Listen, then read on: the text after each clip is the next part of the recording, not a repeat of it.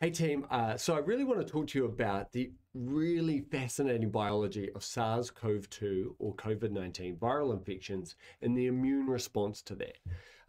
But before I do that, I've just got to do a quick video giving you a catch up, a little bit of a crash course in viruses. So let's just jump into viruses. First, quick crash course. So here we have a mammalian cell, a bacteria, which is E. coli, very common cell. We use it in research. It's also guaranteed in your intestine right now. And here we have SARS-CoV-2, the virus. Now, these are all being done with an electron microscope, which allows us to see incredibly tiny structures. But these are not to scale. Now, let me just quickly adjust them to set them to scale right now. This is what they look like to scale. So what we can see is the mammalian cell is obviously massive, bacteria are tiny, and viruses are incomprehensibly small. They are so small and they are so simple. That's the first thing you have to understand when we start talking about viruses. Now let me give you a quick breakdown on how simple they are.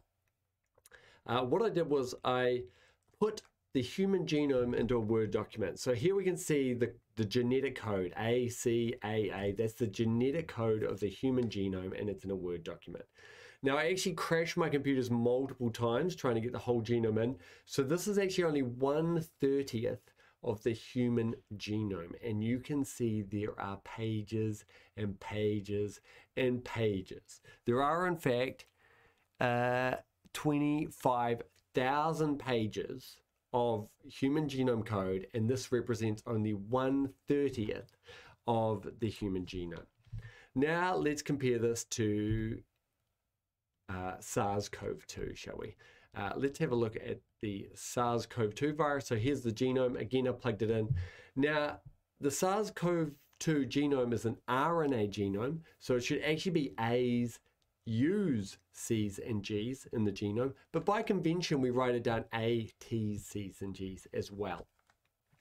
So here we can see it can fit on it is a very small genome. It is in fact only 52 pages. And if we were to break that down to hard numbers, in terms of letters or nucleotides, the human genome is about 3 billion, while SARS-CoV-2 is about 25 to 30,000. So they are completely different. If I was to read out the SARS-CoV-2 genome, saying one nucleotide per second, A, C, T, G, it would take me about 6 hours.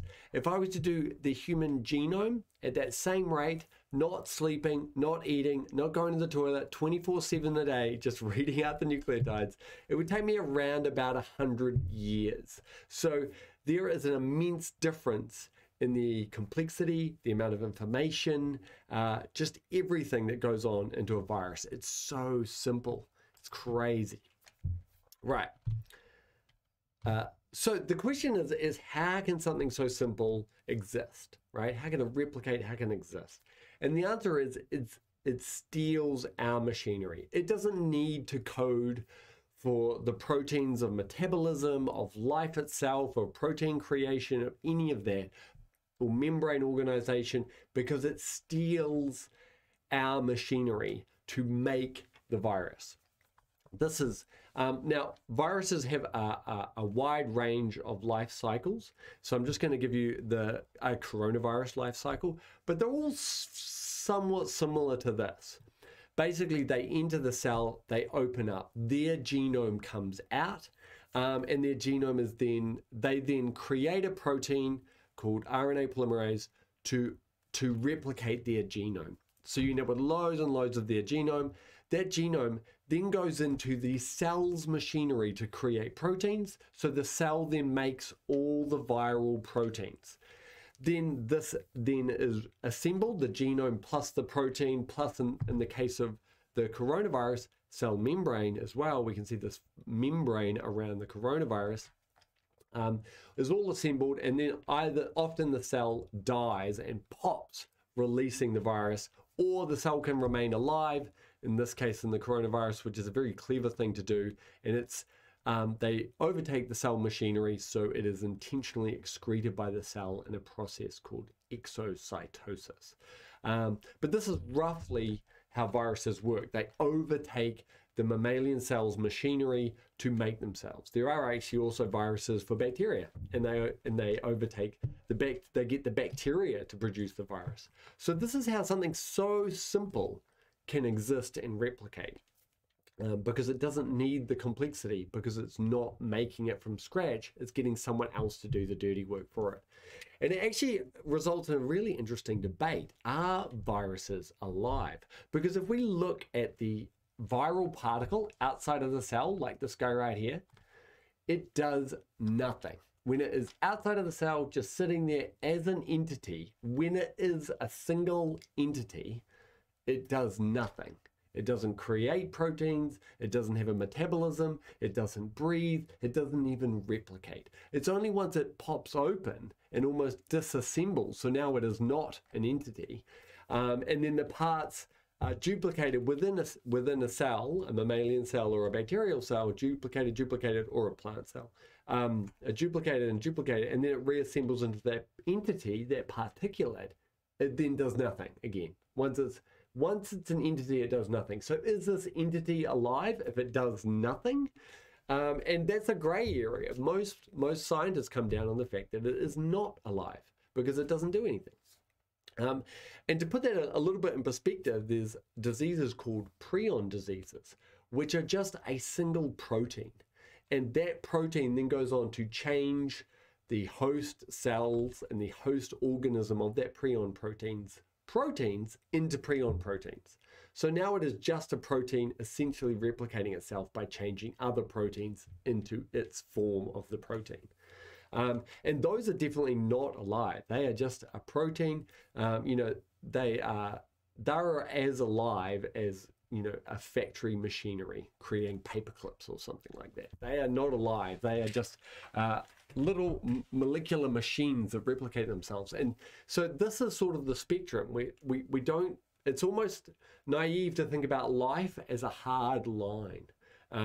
It goes from definitely not alive through to a gray area to definitely alive. And prions are right at the bottom, definitely not alive, but they're a little bit more alive than a rock, for example. But then viruses are another level up, and then bacteria and everything. And scientists have arbitrarily drawn that line between bacteria and viruses, but it is arbitrary. There are bacteria that are obligate parasites. They can't live outside of the organism, so on and so forth. So it is a gray area, but roughly that line is above viruses and below bacteria.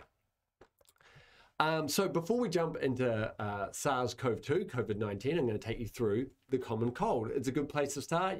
I can introduce you into a couple of viruses and we can go from there. So the common cold is actually caused by a number of viruses, and most of them are caused by these viruses called rhinoviruses. Now these rhinoviruses, their genome is an RNA genome. So humans have a DNA genome. This virus has an RNA genome, and it is encapsulated in a protein capsid. Now, these proteins are very rigid and form these very geometric structures around the genome, and they protect it in the harsh environment. There are multiple species of rhinovirus, and there are over 160 types. And what we mean by types is our immune system would see them as something different. The definition of a species starts to break down a little bit at the viral and bacterial levels. Is a few genes different, a different species, but so we start to call them different types of the same species. So there's over 160 types spread across 3 different species of rhinoviruses, and they are responsible to 30 to 80% of colds. Next up, we have adenoviruses. Now, it is super important. Let's just put a pin in this, because I'm going to do a future video about adenoviruses, because research biologists, use adenoviruses all the time. And actually, we use them in genetic engineering a lot, but also there is a COVID-19 vaccine that is made out of an adenovirus. It's a chimpanzee adenovirus, the AstraZeneca vaccine. The AstraZeneca Oxford vaccine is made out of an adenovirus, so we're going to come back to that. But adenoviruses are a disease virus, and they cause a number of diseases, depending on which part of the body they infect. They have a DNA genome, so unlike the rhinoviruses, which have an RNA genome, adenoviruses have a DNA genome, but they too are encapsulated in a protein capsid, which is a rigid geometric structure made entirely of protein. There are over 88 types, and they are responsible for 5 to 10% of common colds.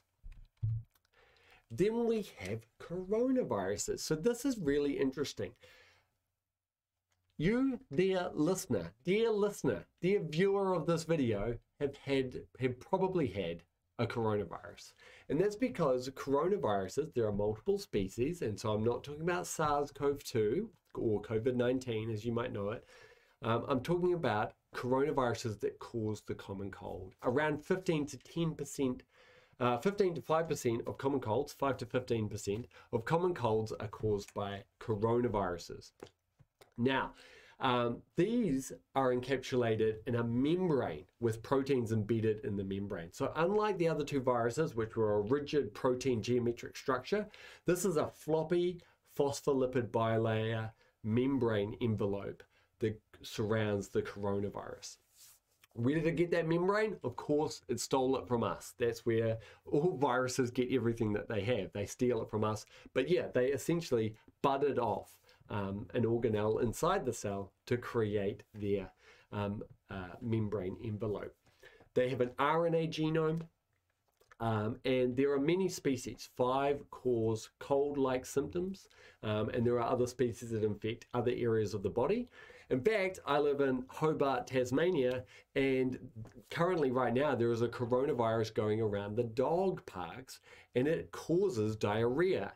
And because dogs love to eat poo for some reason, I don't know what evolutionary function that is, it's spreading around the dogs, and it is a coronavirus that infects the intestinal tract. So yeah, these species of virus can infect different parts of the body. But they all tend to be a little bit more targeted and specifically focus on certain regions and certain cell types of the body. So if it's an intestinal coronavirus, it's less likely to infect a respiratory tract. There are, this depends, and we're going to go into the detail about it. And it's responsible for 5 to 15% of colds. Now you might ask yourself, why don't rhinoviruses and adenoviruses and coronaviruses that cause the common cold, why don't they go on and infect other parts of our body? Why don't they get into our heart and our lungs? They actually typically stay up in the upper respiratory tract. Why aren't they infecting our intestines? And the answer is, for a virus to get inside a cell, it needs to grab onto a protein that's expressed on the surface of that cell. So typically, now there's always exceptions and there's always variation, but I'm talking generally. On the surface of a cell, there'll be a protein, and that protein does something else. It's a receptor or something. It does something for that mammalian cell. The virus has learned to grab onto that protein to force itself into the cell. Now, because the surface proteins of different cell types are different, viruses typically learn to infect 1 or 2 different cell types, or exclusively the cell types that express these proteins. So these cold-causing viruses will grab onto proteins that are on the surface of cells that are present in your upper respiratory tract, and these proteins won't be expressed in the brain, for example, so these viruses will typically not go on to infect the brain. Now, some proteins are expressed on the surface of many, many different cells, so the virus has the ability to affect a lot of cells throughout the body, and in fact, SARS-CoV-2 is one of those, and we're going to dive deeper into that. There's another little interesting fact about colds as well. Your body is 37 degrees, so most viruses have evolved for their proteins to function optimally at 37.5 degrees. And so what our body does as a defense mechanism is it increases that body temperature, 38, 39, 40 degrees, to get outside the optimum range which those viruses operate and the viral proteins operate. It's a crude immune defense strategy.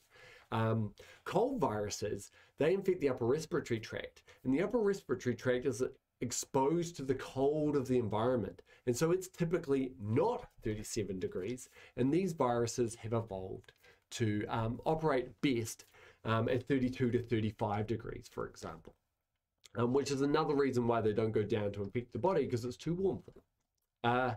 And another interesting fact, going back to, this is just full of Jack's facts, I like to call them, they're a little bit off topic, but this is an interesting one. Bats' body temperature is typically a little bit higher. But people have theories about the flying causes huge physical exertion, which means that their body temperatures build up heat, just like going for a big run. So their body temperatures are 38.5 degrees. And a lot of these viruses that we're being infected with have jumped from bats. So SARS-CoV-2 definitely spent some time in a bat. It may have jumped to another species and then jumped to a human. We're still trying to figure that one out. But it definitely came from a bat reservoir. So the virus evolved in a warmer mammal, a 38.5 degree mammal. So when we raise our body temperature as an immune response to try to get outside that optimum zone of SARS-CoV-2, it's less effective because the virus itself evolved in a mammal which has a higher resting body temperature than we do. So it's a less effective tool. It takes away one of our immune weapons. Brilliant. Okay, quickly, why are they called coronaviruses? Well, Professor June Almeida, a Scottish virologist, and David Tyrrell, a British virologist, are essentially responsible for discovering coronaviruses, and particularly Professor Almeida was particularly important in this, visualizing them, seeing them under an electron microscope. And when they looked at them under an electron microscope, they could see that it looked kind of like the virus was wearing a crown. And so that's where David Tyrrell, Professor Tyrrell actually came up with the, name for them. He suggested calling them coronavirus based on the images that Professor Almeida had taken. She essentially developed techniques for concentrating the viruses so we could see a pure viral sample on the electron microscope using what's called negative staining. Now, corona comes from the same term, language origin, I'd guess Latin, I don't know, language origin as crown, and interestingly the sun has a corona too, and that comes from the same origin as a crown, as these streams of plasma come off the surface of the sun. So the sun has a corona, royal people apparently have a corona. They get to put this on, these silly little crowns, and the viruses have a corona of. Now, what makes up those? I'll do a deeper dive into this, but what makes up this crown-like structure from the SARS-CoV-2 is the spike proteins, and I'm sure you've already heard of those terms in the media. It's the spike proteins that coat the surface of the coronavirus that make it look like it's got a crown.